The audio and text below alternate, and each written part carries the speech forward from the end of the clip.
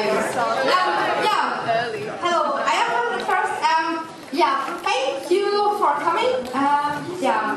As you maybe noticed, I'm an armor maker, and I'm here to show you how to make big armor and stuff. And it's already. Thanks a lot for coming, and it's a great pleasure for me to be here at Ayacon. It's my very first time. I'm invited to the UK, and especially I'm running a workshop in front of native speakers. I'm very sorry, I'm from Germany, so my English is not perfect, and I really try to do my best, but I'm a little bit excited because, I hope you understand me. My English is well enough, and just you like it, okay?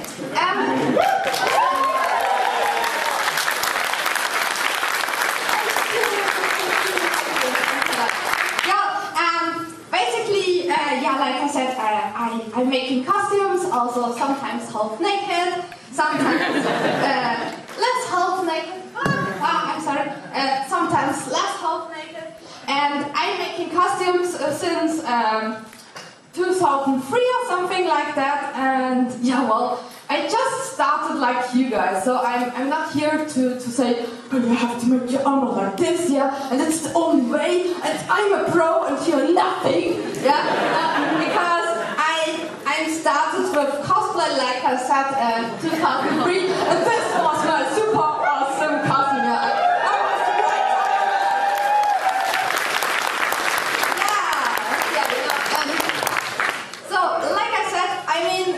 I'm just like you. I also learned everything by myself. I searched for tutorials, I visited workshops and stuff.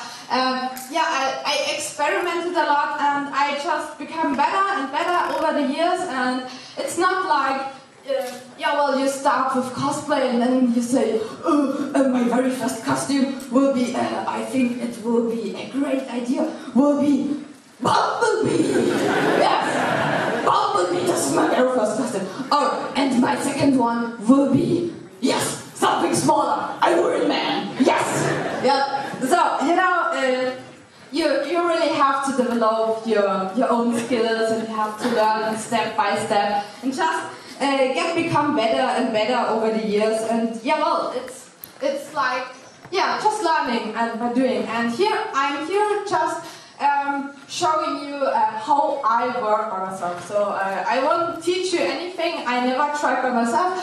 Everything you see here are just progress pictures. For example, that's a sword, a dagger I made some years before, and I also have all the stuff on Facebook and my website, and you basically have to Google Kamui cosplay, and then you find just everything. I do video tutorials on YouTube, and sometimes I also stream, or I just upload all my progress stuff, because when I started with cosplay, I had just nothing, and the main problem was there was not only very less tutorials, and people were just helpful, but I also had no English skills. I was once invited to a convention in the US because I want a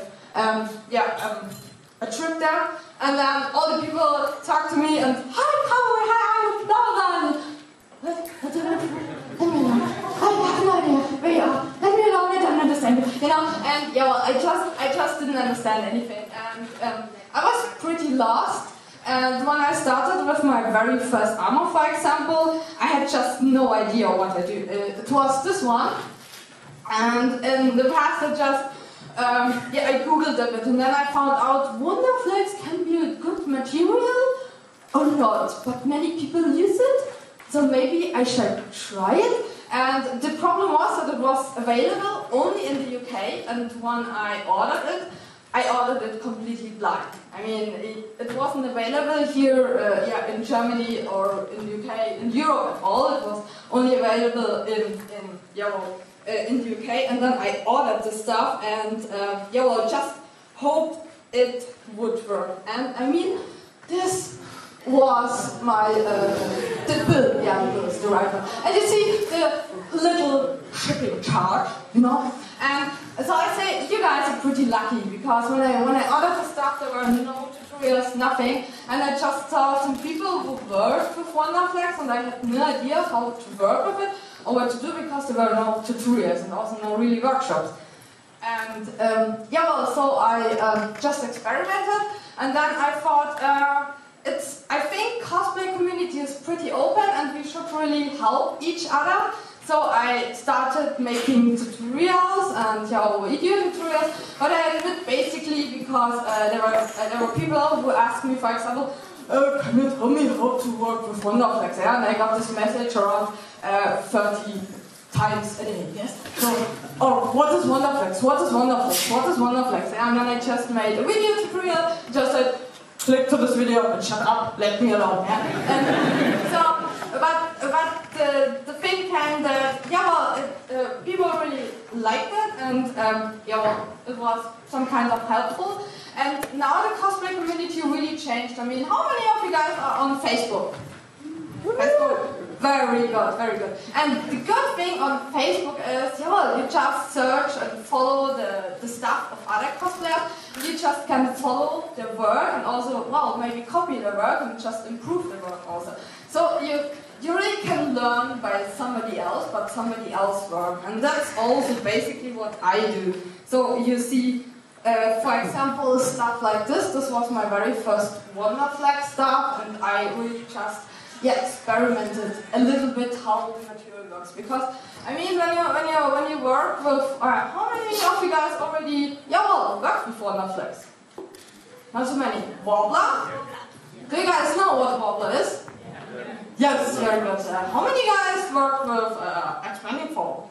This explosive, dangerous, crazy stuff. Yes, that's great. Yeah, but that's pretty basically what I will show you. I mean, I won't really talk about leather or metalwork or fiberglass because I just have no idea how this works because I just never tried it. But I really tried to help you with my own thing. And I mean, I always think that making patterns is the most important part for Armour making. I mean, what I really want to do, why are you here?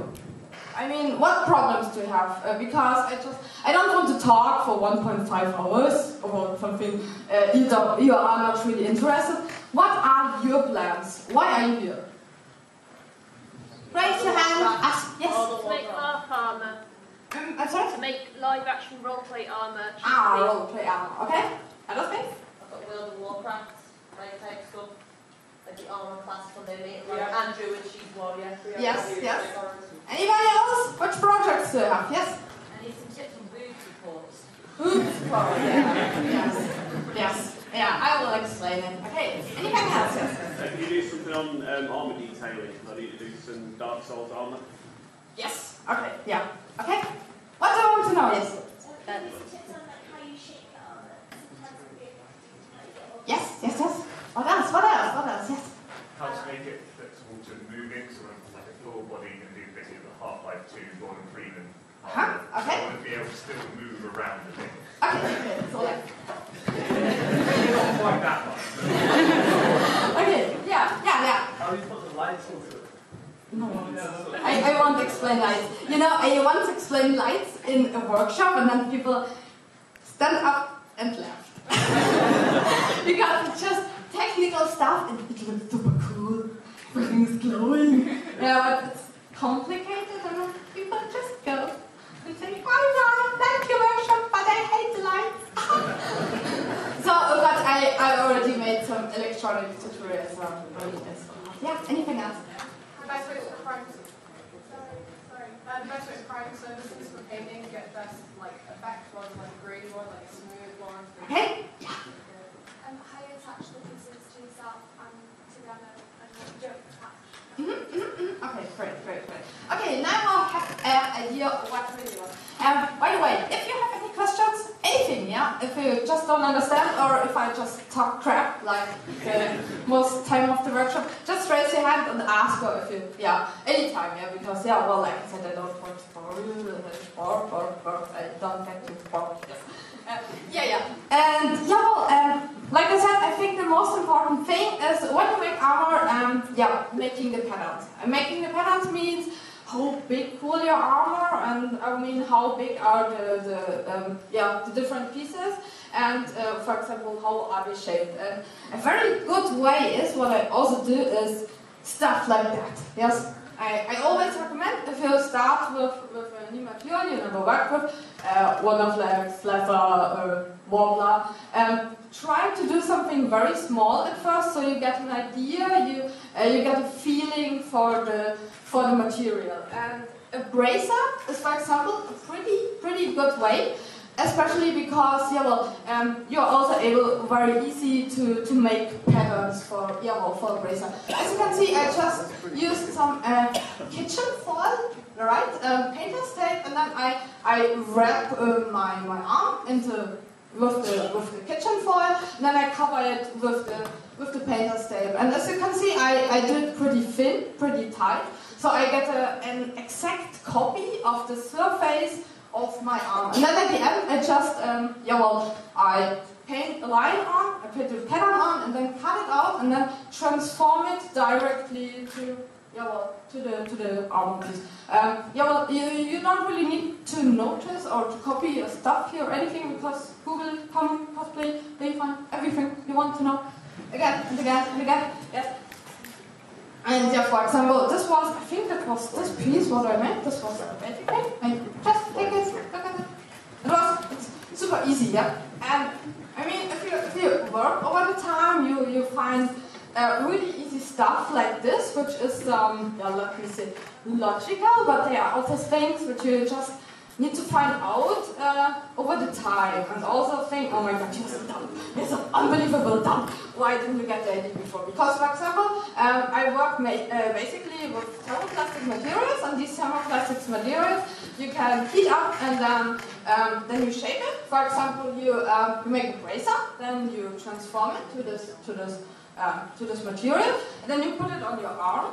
And you have to reheat it before, and then it gets almost as flexible as, let me say, as fabric, yeah? And then you put it on your arm, and then it gets cold slowly, and then it stays in the shape. So that's basically how this works, how you are able to form it. And if you made some mistakes or anything, you just reheat it again, and then it's flexible again. And over the time, I reheated it, put it on my arm, and then waited until it's cold again. And then this year I thought, oh my god, you're so dumb. Why don't you put your arm just under cold water so it gets cold? Yeah. Oh my god, I'm a genius. I'm a fucking genius. And it gets faster. Yeah, it's really faster to work if your stuff gets cold. And I also made once, for example, some leg armor. For example, what do we have it? These pieces. Yeah. So, all these pieces are my sex boots, you see.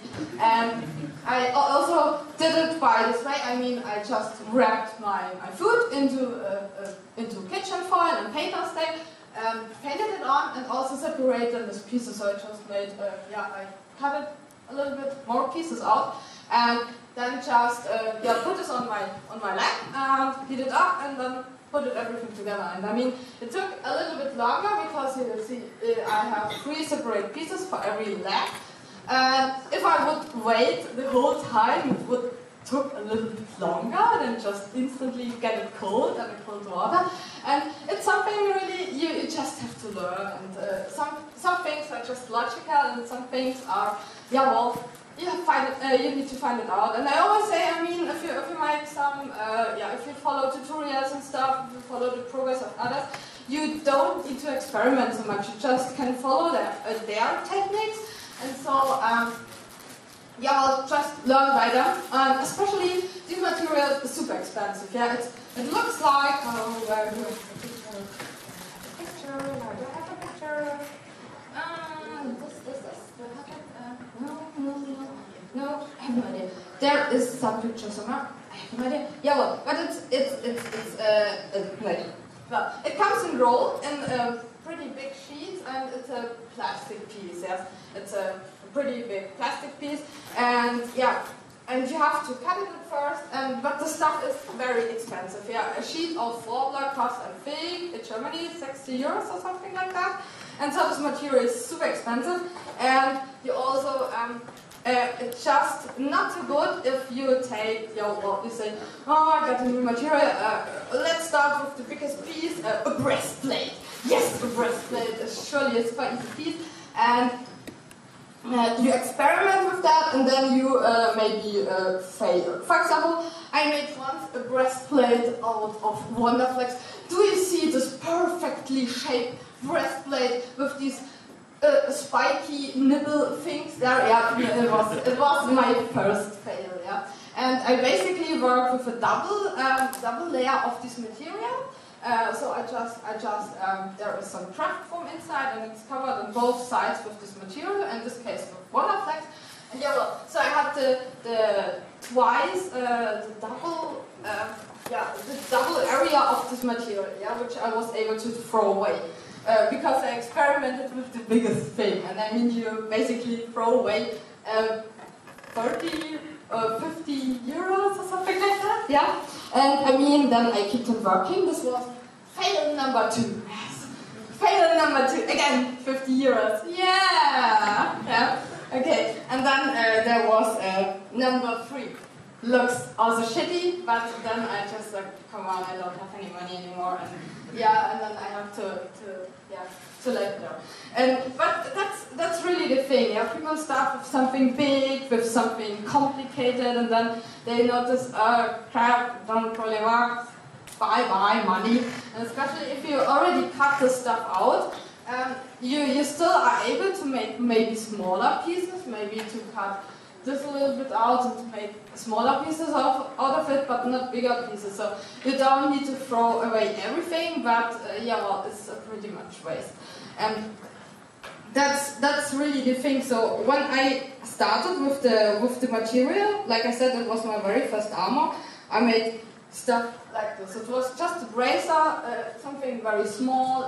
It got a little bit details and stuff, but it was pretty easy to experiment. I mean, it worked, but if it didn't work, then it wouldn't hurt too much if I throw it away. And yeah, well, you see, the stuff basically consists of very basic pieces. For example, can you show your progress picture? This is the progress picture for that. Here we see, like I showed you, I transformed the pattern for this piece in craft form, and then I cut pieces of the material of Wonderflex, which are a little bit bigger than the craft form. Here you see this twice of the craft form, and then I covered with both on both sides of the craft form. And what you really need to do is just to take a hot air blower, hair dryer works also, but the hair dryer is not as so hot like the hot air blower, and so you take a little bit longer to form it. So if you really want to make something bigger, better buy a hot air blower from Home Depot, and yeah, well, just experiment a little bit. Yeah, well. You see, you also don't need any hot glue or something. You don't need any glue. You really need some scissors and a hot air blower, because when you heat the stuff up, then it gets very sticky, yeah, and then it glues together, also to the same material, like warbler or Wonderflex, or yeah, well, also to some plastics. For example, I had a problem when I experimented with my breastplate, like this very pretty one.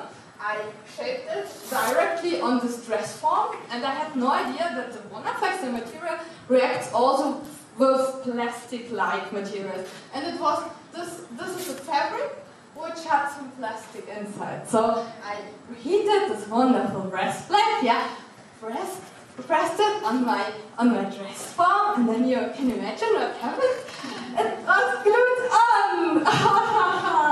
And the only chance to get it off again was to reheat it again and drag it away, and then I had a wonderful shape. I mean, people also ask me, especially when it comes to breastplate, then how do I shape it? I really take the number 3. I heated this and then I put it on my body, yes. And it's not like I reheat it to 30 degrees, or 40 degrees, I reheat it to 80 and 90 degrees, yes. And it was super fun to put this amazingly hot piece on your body, and then, oh my god, it shall get cold, and at this point I had no idea that I can just go under the shower and it got cold.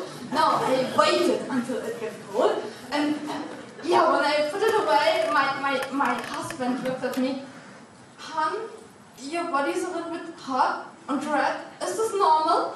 I said, "No, it hurts, but everything for cosplay, you know? I mean, you surely know it. You cut yourself, you burn yourself, yeah, you scratch yourself, you sew through your fingers. It's so nice. Yeah. Yeah. What is your biggest scar? Come on. Challenge. What is your biggest scar? Yes. I lost my fingerprints for a week thanks to hot glue. Awesome! Who's better?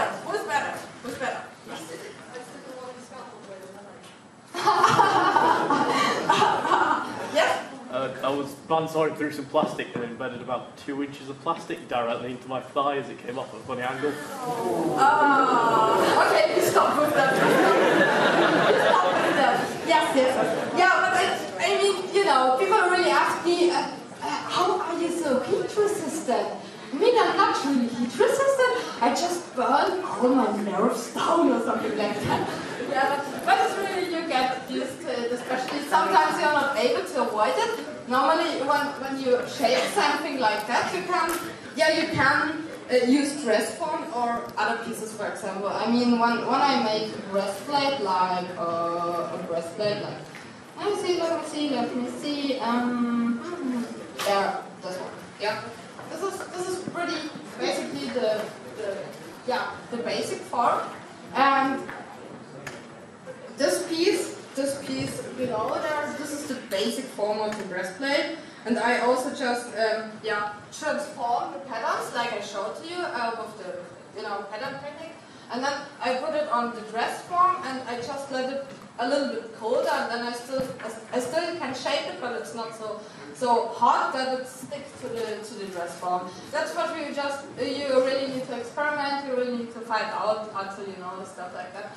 But it still works. And yeah, well, you guys also wanted to know how to make super sexy boob breastplates, like guys, right? Guys? Yeah. Yeah, sure. Yeah. I mean, you guys are pretty lucky, yeah? As a man, you wouldn't have so many problems with these annoying things. Because you basically, what I did for my husband, for example, I had to make, also a breastplate, and then I just take a rubbish bag, and then put the rubbish bag over him, and then wrap them with painter's tape, and then, I mean, it's plastic, and he sweats, and then it's funny, because he just suffered, honey, can you make it faster? It's so hard. But I mean, I also still had to adjust some ornaments and stuff, and because the Armour had some details and stuff, so I just draw pretty slowly. but that's what you basically have to do. You just take plastic or rubbish bag, wrap yourself, and then you just draw the patterns. And when you draw the patterns, you can orientate. It's a little bit like sewing.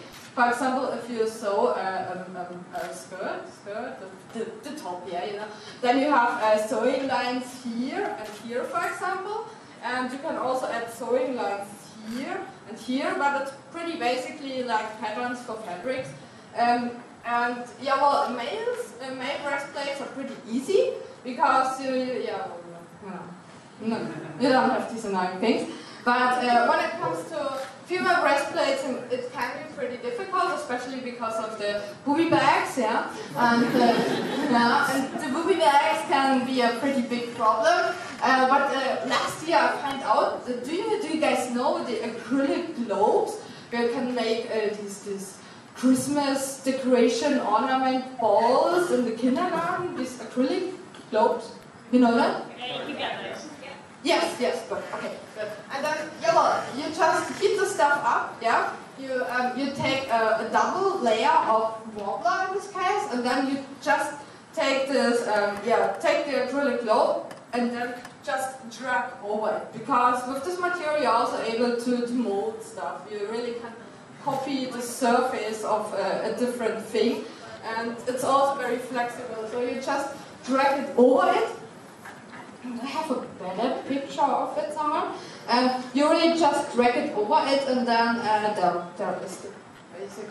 And then you have these cups, and then you just need to reheat these pieces, the cups, and also the upper part of this lower thing, you know, and then just connect all together. The only thing is that you just need to find your cup size. I mean, I go to the crafting store, and then I take the acrylic globe. Maybe a little bit bigger, you know. And I mean, there are also some, you know, girls,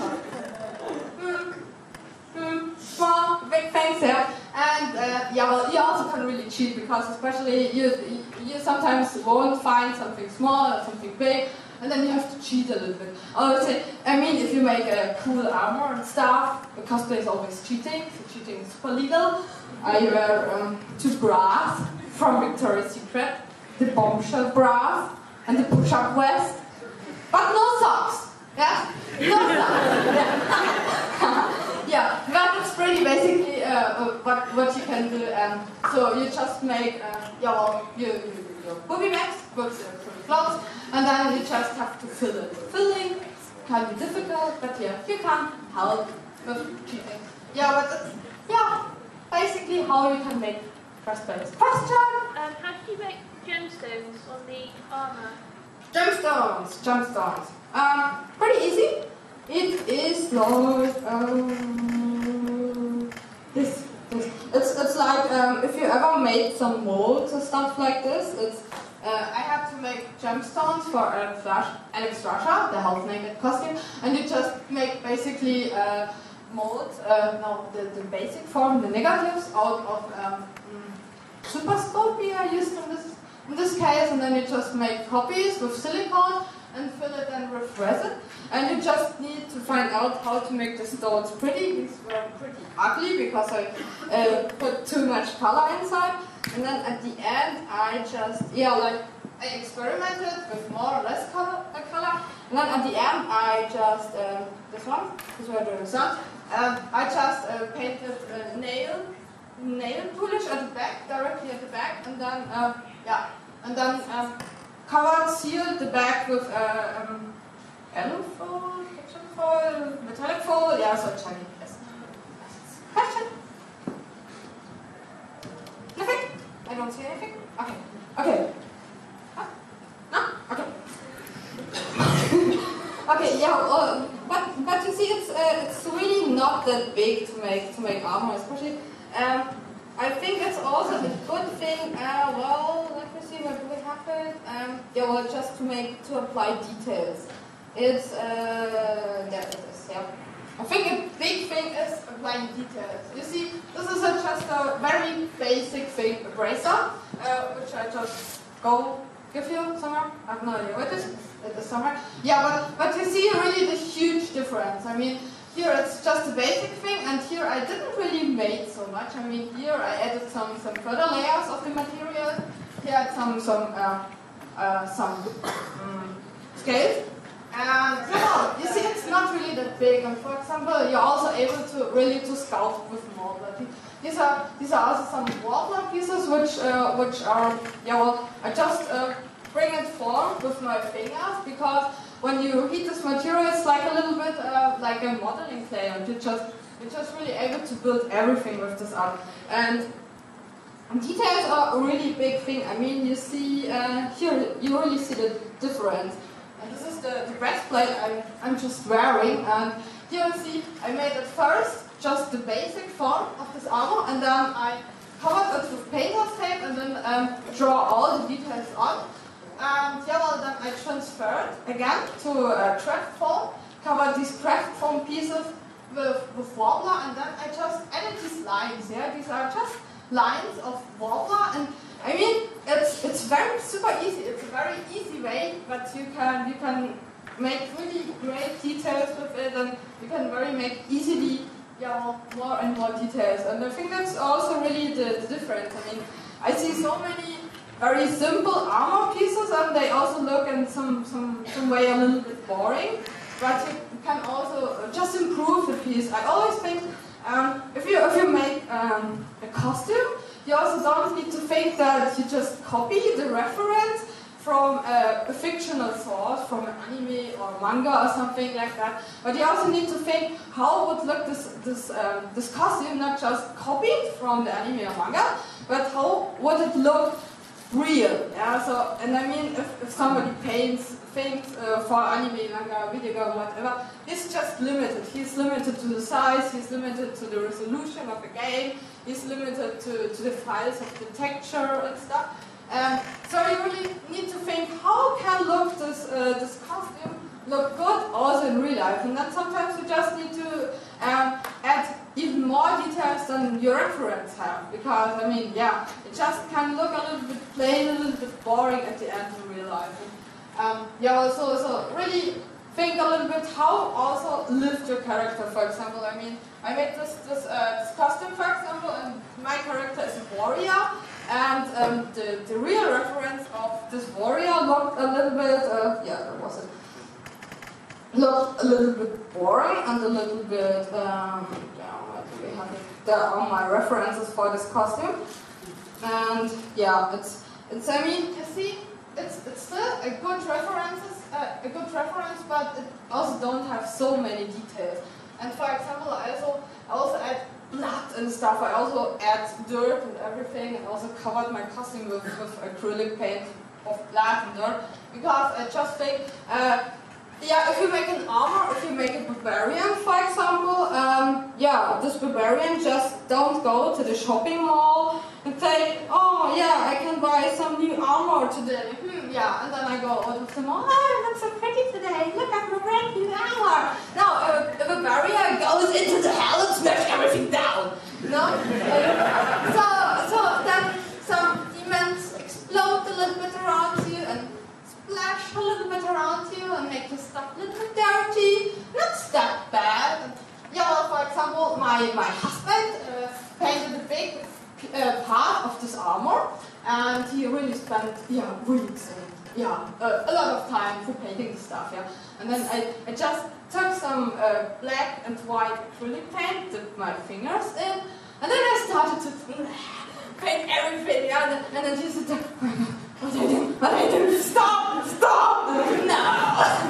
But that was really basically the way I thought. I mean, see the armor now, and then see the armor. Do I have some shoes? No, it's without. No, I don't see it. There. I also added here you see some blood and everything. So everything you painted here, pretty nice, pretty clean, was just gone. It was red. But I mean, sometimes you really need to give some details and just think, I'm not just a character, I don't just wear a costume, but I am the character. I am the barbarian, I am full of blood, and I'm angry, I never kill you all. Not you. So that's really, I think that's really some passion, some addiction, and I also got a lot of messages from people who say, come on, how can I do this? I mean, this material is super expensive, and it took so much time to make stuff like that. And how can I bring it to life if I just don't have any money, nothing, And how can I learn it? I don't have any talent, I'm not able to paint and everything, But I think all you really need, everything you just need for a good costume is just the will, the passion, the love for your character, for the game, for the reference you have. I mean, when I made this, I was a student, I had pretty basically no money. I didn't go out, I didn't drink, I didn't go to the cinema, I didn't buy anything. I mean, now I have a job, but I didn't buy clothes for 3 years. My friend said, oh, you have this dress on again, pretty dress. I I mean, but cosplay means also not to suffer and to get some hurts and waste your time for weird things. But cosplay is also to set priorities. Yeah, and I mean, if you think. If you really want to do something, if you really need some money for it, you will find ways also to work at the evening, to work at the weekend and everything to get the money for the costume. And then, I mean, you surely know as a cosplayer, just at some point you just stop sleeping, yeah, for 1 week or something before the convention, just to get the costume ready. And then at the convention, oh my god, I'm at the con, it's awesome, yeah. And then the money. Yeah, it's really passion, and I also say you don't really need any talent, you don't need any skill, you don't need nothing for a costume, because you can just learn everything by following progress pictures and following the work of others. For example, where I have stuff. I mean, you find a lot of stuff like that, and I'm also not that good in painting, but I also really just experimented and kept on working and really tried it and get better. And you just need to know how it can, how it works, how other people do it, just you can copy stuff. I also saw people who made their very first costume was, for example, this one. Yeah? They made as a very first costume a big armor just by following progress pictures of others. Yeah? And they never sewed anything, they never built anything, and then they just started with big armor. Yes, with Bumblebee, for example. So it's really possible. And you really just need the will to make something. Yeah. Any questions? Yes? Someone was going to ask earlier, how long did it take you to finish the Alex The Alex version? 4 weeks or something like that. 4 weeks. And yeah, I mean, when I made, for example, this costume, this one, I also had no idea how to make this golden borders, for example. But I really just experimented. I built different materials, and I really looked for tutorials how other people made similar costumes like that, which just have especially these design pieces, and you can just search for other works, and also maybe ask other cosplayers, how did you make this or that, or where did you bought this or that, and so you also need patience a little bit, and you also need time. I mean, when I started with my very first armor, this was this one, and I started half a year before. And I thought, half a year, that's good, I will manage this. But at the end, I finished this costume at 5 a.m. in the morning before the convention, yeah? Then at 5 a.m. in the morning, this was 5 a.m. in the morning, finally done, yeah? All the fixing was done, my costume held on my body, yeah? It was just, everything got glued on, everything was super rushed, but I had it on my body, I was very happy, I got no sleep for 1 week, but I brought everything in my car and was able to drive to the convention. And so, half a year can also be pretty last time, and it's also pretty good if you just make a time shuttle or something like that. Yes? When would you choose Wonderflex and when would you choose Warbler? I just talked the whole time about Wonderflex and Warbler, right? Wonderflex is this white stuff, which I used for my very first armor. Warbler is the brown stuff, which I, for example, used for this armor. And the stuff I'm just wearing. And these are, at the moment, two pretty popular materials. They are both thermoplastic. This means you can heat both up. You don't need glue for both. You just need a scissor, hot glue gun, and I also need pretty much the same techniques for both. The only thing is, Warbler is, it's a little bit like a modeling clay in a sheet form.